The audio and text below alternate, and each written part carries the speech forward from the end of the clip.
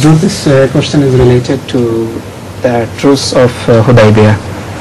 When terms and conditions of truce were settled, then the initial words were like this, that this is a treaty or truce between the Quraysh of Makkah and Muhammadur Rasulullah.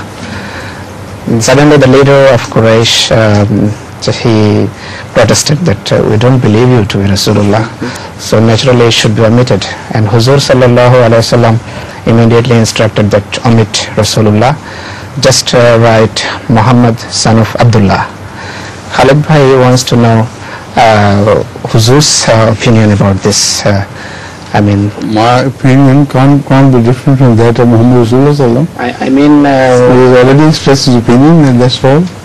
That action of Huzur sallallahu alaihi wasallam, how Huzur will interpret it? That shows a great secular approach when you meet enemies who do not believe anything. So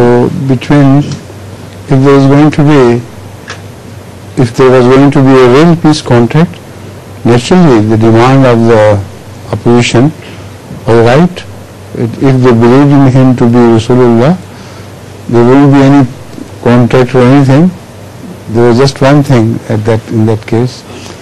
So principally he was right, or Rasulullah should never have accepted it. The acceptance of Rasulullah proves that he was definitely right in his claim, though wrong in the essence, but in his bargaining claim he was right.